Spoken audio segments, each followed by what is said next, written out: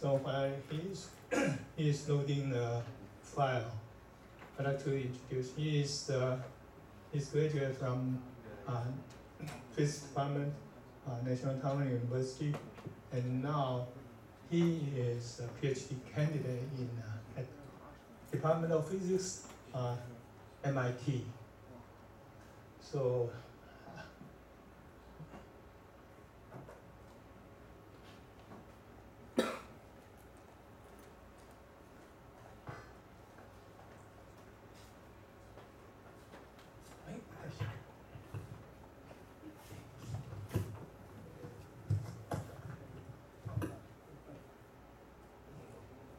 Okay, so you can see the topic is from topological order to a lattice non-perturbative definition of chiral fermion gauge theory.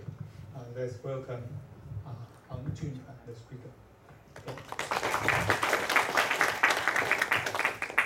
Okay. Can you hear me? Can you hear me? Is it clear? Is it okay?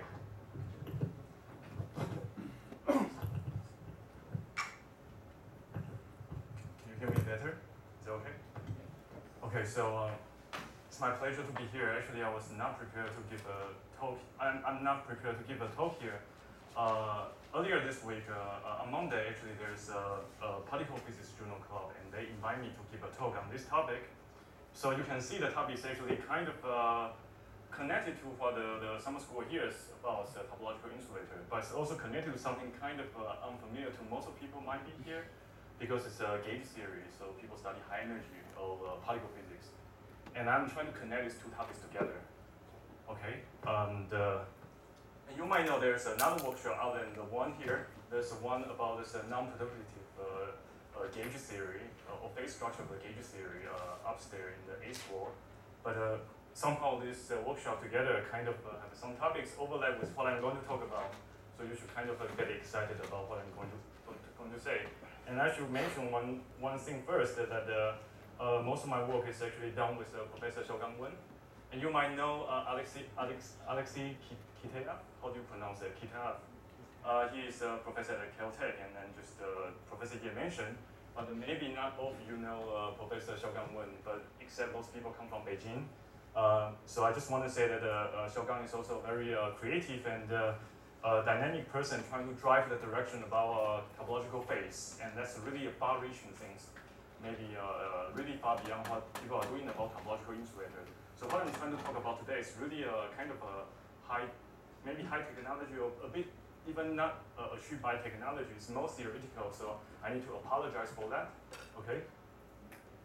So let me go on, and please just stop me to ask question anytime, please. Okay, again, so it's my title.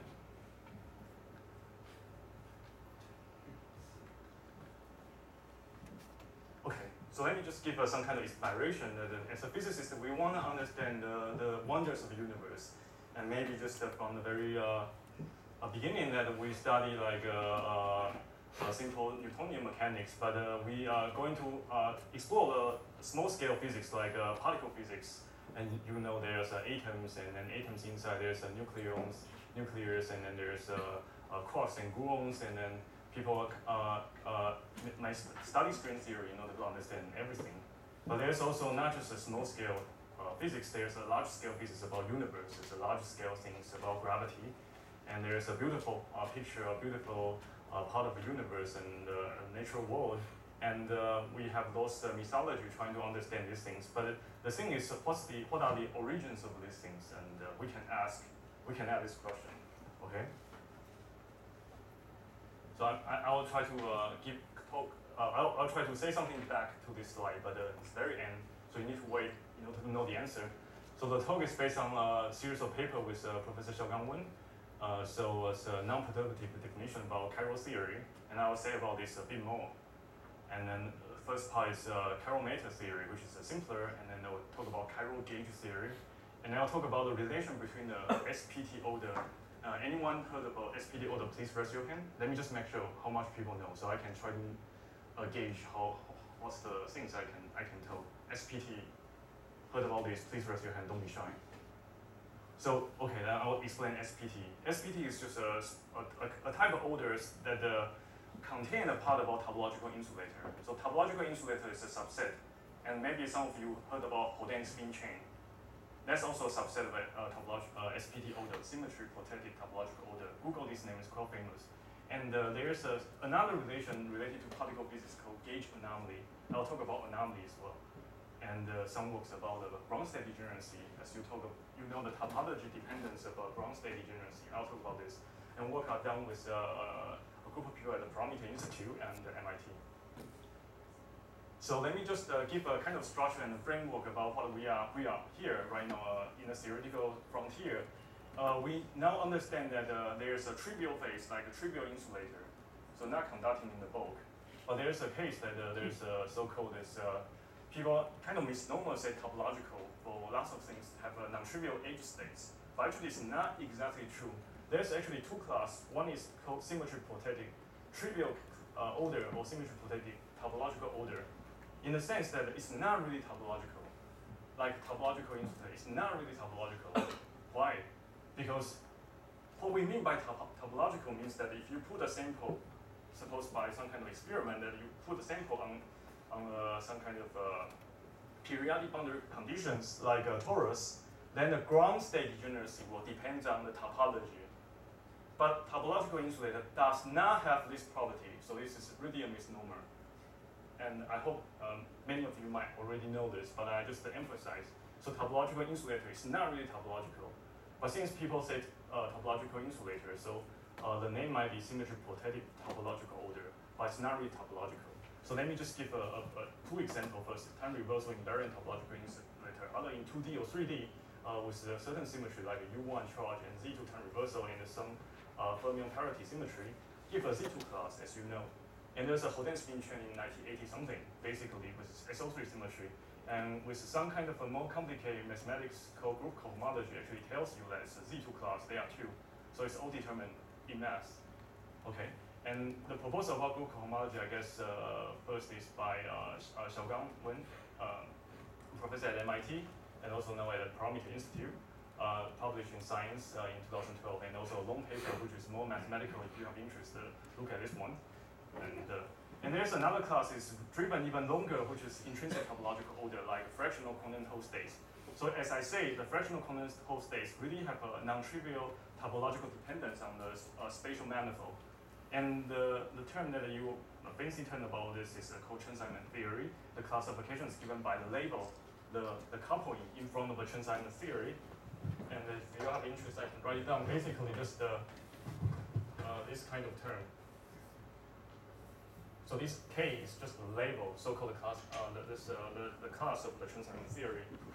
Okay, and it exactly gives the quantized whole conductance for this Chern-Simons from the coupling of the Chern-Simons theory. And let me just give some kind of meaning of what SPT really means. Is that it's a short-range entangled state. So people nowadays study about entanglement spectrum. It's short-range entangled. And I can explain further about short-range entangled, but it's kind of tedious. So let me wait till if someone asks, maybe I'll come up with this. And there's no topological entanglement entropy. There's no fractionalized charge, like an anyons. In a strong coupling sense, there's a fractionalized charge. And there's no fractional statistics. People study anyons. When you try to break anyons to do topological quantum computation, those fractional statistics does not appear in SPT, symmetry protected or symmetry protected trivial or symmetry protected topological order. As I say, there are two classes, topological insulator and Hoden spin chain. And the thing is that you can mathematically formulate this symmetry by some so-called on-site symmetry. Any SPT order in this bulk must has this on-site symmetry. And the boundary is non-trivial part, most people know as gapless edge states, but it's not always the case. If you break the symmetry, you have a degenerate ground states, just like the things you learned about this Mexican hair potential, and maybe there's multiple potential. You can have degenerate ground states on each minimum of the potential. So that's the reason there's a degeneracy of a ground state. And of course, you know the ground state degeneracy from this Kramer's doubly. This is also degeneracy, but this is a case that if there's symmetry breaking such that the potential has a multiple sector, then you have a ground state degeneracy. So the lowest point for that case will have a, for example, threefold degeneracy. And ground state degeneracy might also come from the boundary topological order, and this is more exotic. So let's just keep this in mind. I just give you some kind of a general framework. And there's also intrinsic topological orders, long-range entangled states. And there's also, usually it's a topological entanglement entropy. And there's a fractionalized charge like anion. There's a fractionalized excitation. The electron charge may not be 1, can be 1/3, like fractionalized 1/3 Leflin states, and fractional statistics. So this is like a dictionary. And ground state degeneracy, as I just try to illuminate later, depends on the non-trivial topology. So that's the reason why we call this topological. And it's not the case for SPD, as I emphasized several times. And there's even more mathematical definition. It's non-abelian Berry phase on the coupling constant moduli space. And I won't have time to explain that, but just keep these two as a definition of topological order. So let's just wrap up about the SPT, basically short-range entangle, no topological entanglement entropy, and no fractionalized charge, no fractional statistics, both realized on-site symmetry, boundary realized non-on-site symmetry, gapless edge states, and ground state degeneracy only come from symmetry breaking, not due to the topological dependent on space, okay?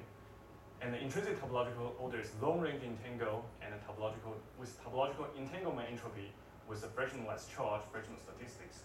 Those people study post-paper on this strong correlated electron. Those are highly motivated by these fractionalized statistics and fractionalized charge. So any questions so far, please? Okay. And there's a two definition about this topological order, just depend on topological space and Berry phase, non-abelian Berry phase. So this is a picture you like. This is a sphere, and this is a genus 1 torus or just donor, and a genus 3 whatever torus. And then this is so-called a topological degeneracy, means that if we put a sample on this kind of manifold, then the ground state degeneracy will depend on this manifold. And I'll tell you the story. For example, if I have feeding fraction 1/3 Leflin states, that theory has this Chern-Simons theory description with k equal to 3. The ground state degeneracy on the first sphere was unique ground state degeneracy 1. And this genus 1 torus, just like a donut, will have a ground state degeneracy 3. And this one will have a 3 to the power q. So the 3 cube is 27. So I'm just saying that this is example really have a non-trivial ground state degeneracy of fractional quantum states. K equal to 3, and the ground state degeneracy for each case, I just shorthand as a GSB equal to 1, 3, and 3 to the power 3 for each case. Okay, but this does not happen in topological insulator.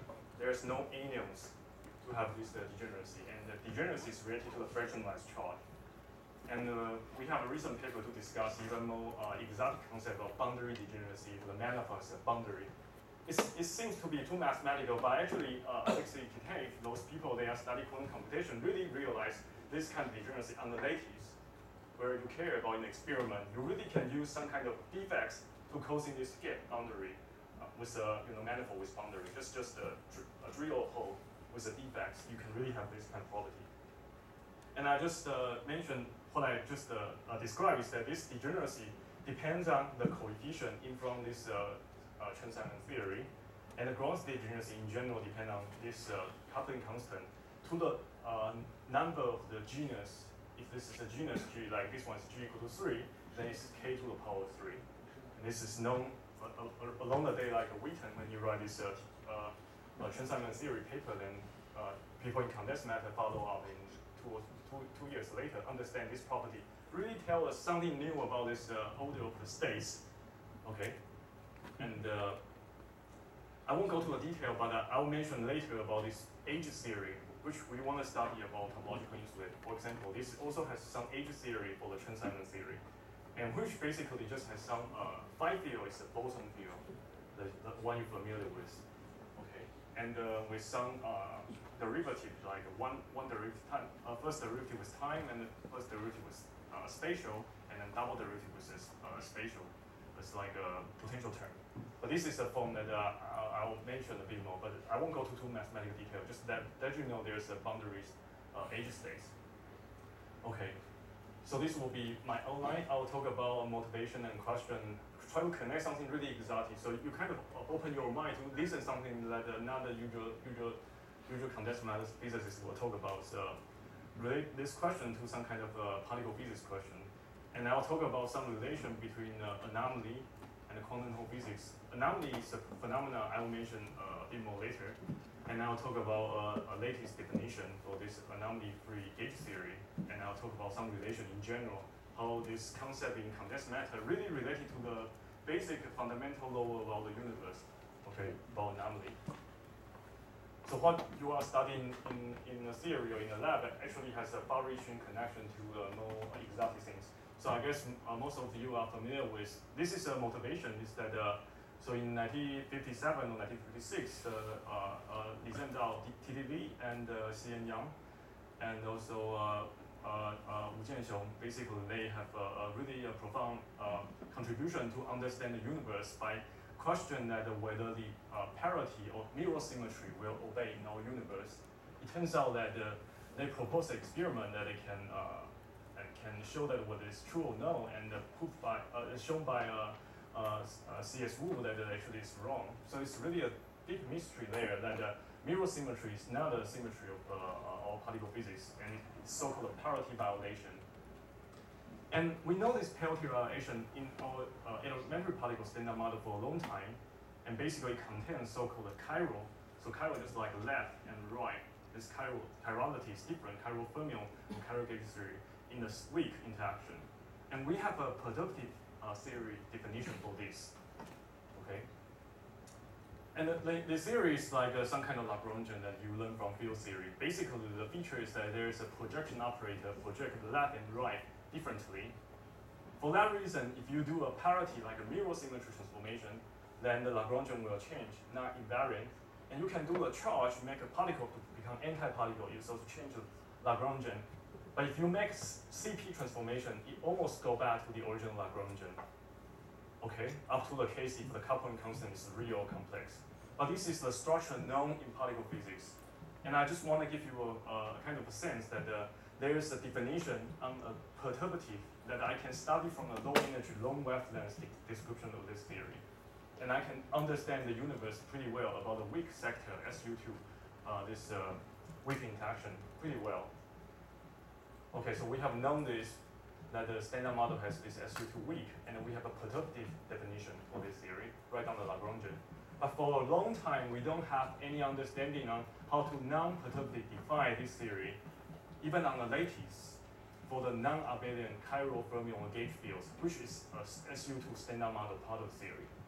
And which means that we don't have a Hamiltonian quantum mechanical description for that theory. So let me just illuminate a bit that the theory that we understand as low energies, long wavelengths is a continuous theory.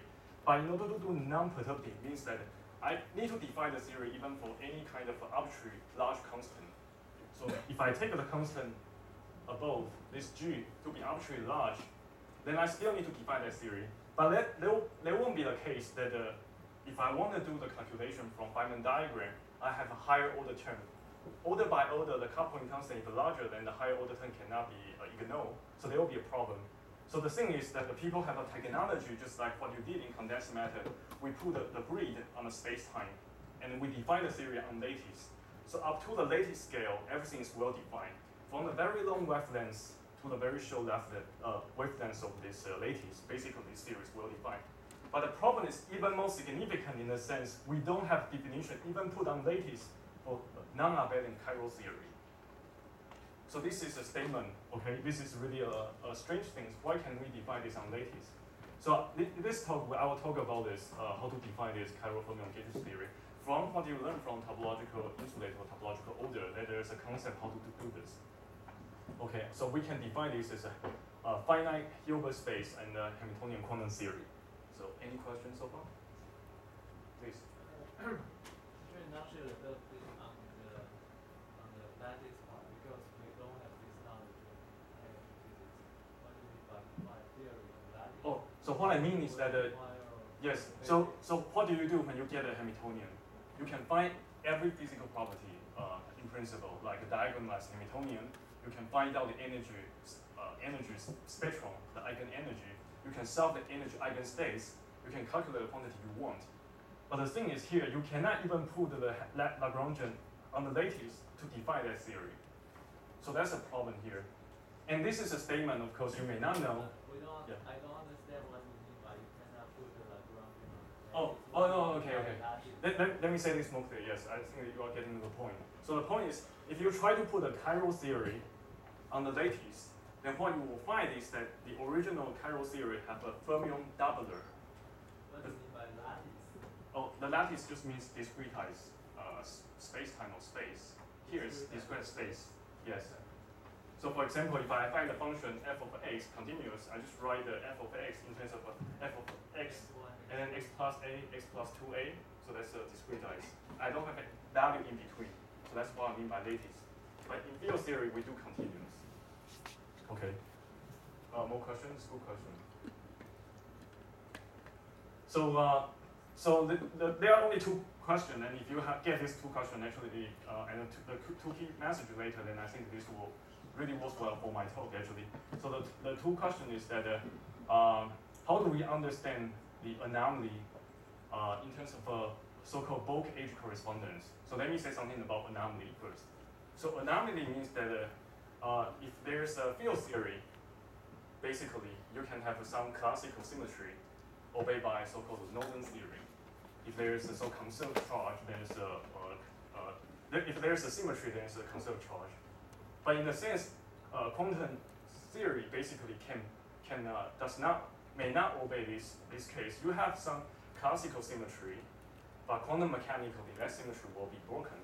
So that's so-called quantum anomaly. So let's just understand quantum anomaly as the way how this classical symmetry is broken by a quantum fluctuation or quantum effect.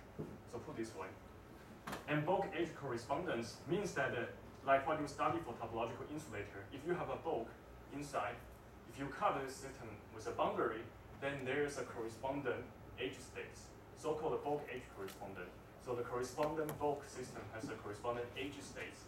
So I want to understand how the quantum symmetry broken classical symmetry relate to the so-called bulk edge correspondent.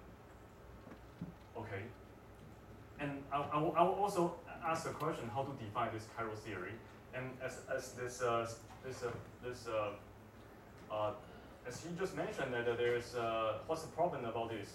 This is actually a long-standing challenge. You can Google so-called fermion doubling problem or Nielsen-Inomiya theory. Say that any local free chiral fermion cannot put on the lattice with on-site symmetry. Okay, so that's the statement. So if you try to put a low energy description about this theory on the lattice, you will find out that actually this theory has a fermion doubler. What it means that if you have a chiral modes moving on the one direction, there's a correspondent anti-chiral modes moving in opposite direction called a doubler. So that problem will causing you, if you want to even simulate any kind of chiral fermion system on the lattice, you cannot done because you always have a doubler. And this is a pretty famous question. So there are some older approach. I think it will be kind of too detailed to go through this detailed approach, but I'll just say there's the most famous one is Ginsburg-Wilson fermion, and there's a domain wall fermion, and there's overlap fermion, etc. People spend really a lot of time, 20 years or something, in lattice QCD, and they spend really a lot of money and funding from the government and try to understand this. But even for this hardworking people doing this, the understanding is actually limited. Later works fail to demonstrate it will work, especially for the gauge theory. So in that sense, this is still a problem if you talk to any people doing like lattice high energy theory. And of course, this will also be a problem in condensed matter if you want to consider chiral fermion on the lattice. But now this code just try to correspond to the key question. These two key questions about the bulk edge correspondent and the quantum symmetry breaking as an anomaly, and also how to define this theory non-perturbatively. Okay, then the answer for this question or the key message is actually anomaly matching, which means that the way how the quantum symmetry breaking can totally cancel out well, related to the concept that the boundary of that states can be fully gapped. Okay, so this is like some kind of physical statement, but it's a bit more abstract. But this is actually what we find is kind of a contribution we have. We find that actually whether this theory has a quantum symmetry breaking or the so-called anomaly, I use some kind of a way to explain this, is related to whether the H space can be fully gapped. For example, in the case of, in a topological insulator, you cannot you cannot open the mass gap, which means you cannot destroy the H space if you don't break the symmetry. But in this case, I'll talk about what's the condition really make the H space can open the mass gap. And I also give this latest definition, non-perturbative definition of this chiral theory. Okay, and the picture is like this actually. So as I said, I need to apologize. This talk gives as particle physics, but this really have some connection to what you did in condensed matter. I should really try to push this. So the things that people compute about one loop diagram and Feynman diagram actually related to the concept you put a quantum node states on the cylinder. The way that to cancel out those this one loop diagram, no contribution as anomaly making means no quantum symmetry breaking, exactly related to the concept that you can have the H space gapping out. Gap out means open the mass gap, means that you can destroy the H space, let them not moving, by adding some proper interaction term, or just like thinking about doing this ferromagnetic put on the edge, or like using the external magnetic field. Those are the way that you can do to gap out the edge. And it turns out that if we ask that we don't want to break the original symmetry, we still can do that. And that's the case in one side we're related to there's no quantum symmetry breaking or there's no anomaly. Okay, so let me just say again, the so-called this one loop diagram or so-called quantum symmetry breaking is zero, no contribution. Take this to zero is exactly to the concept that there's no, you can have no H space flowing. You can make the H space frozen, but without break the symmetry. And that's not the case for topological insulator because you need to break the T2 time reversal symmetry to break to open the mass gap to make the H state not moving. And I'll define this theory from the concept of a topological order insulator. Okay, so I think that this part will be more appreciable about this when I go to so-called quantum Hall physics and anomaly. Okay, so this won't be easy, but let me just try to help you. So the idea is that there's people in 1962, like Schrödinger, famous people like the pair with Feynman, they compute a so-called 1+1D example in QED. If you compute this diagram, they will tell you about how the current of this 1+1D system will flow. You can just think about the H space of 1+1D. You can compute the current, how this current can be flow. It turns out that there is so-called a vector current. The vector current add up the contribution about left moving and right moving modes. And there is also a current which is so-called the axial vector current, which actually is the left moving mode minus right moving modes. And the situation is actually profound. Usually the current is conserved. In a sense, this is true for vector current. Okay? So the vector current is just the left moving mode and right moving mode together conserved. But it turns out the left moving mode subtract the right moving mode is not conserved in that theory. So that's a statement. Okay, so that's a statement in particle physics. And if you have interest, you can go to this standard book in quantum field theory, Pascal and Schroeder. But this is fine. We might not care about particle physics. We want to care about condensed matter. So let me say something about condensed matter. How do we understand this? So there is a quantum Hall, fractional quantum Hall states, which are actually topological order states in 1985 and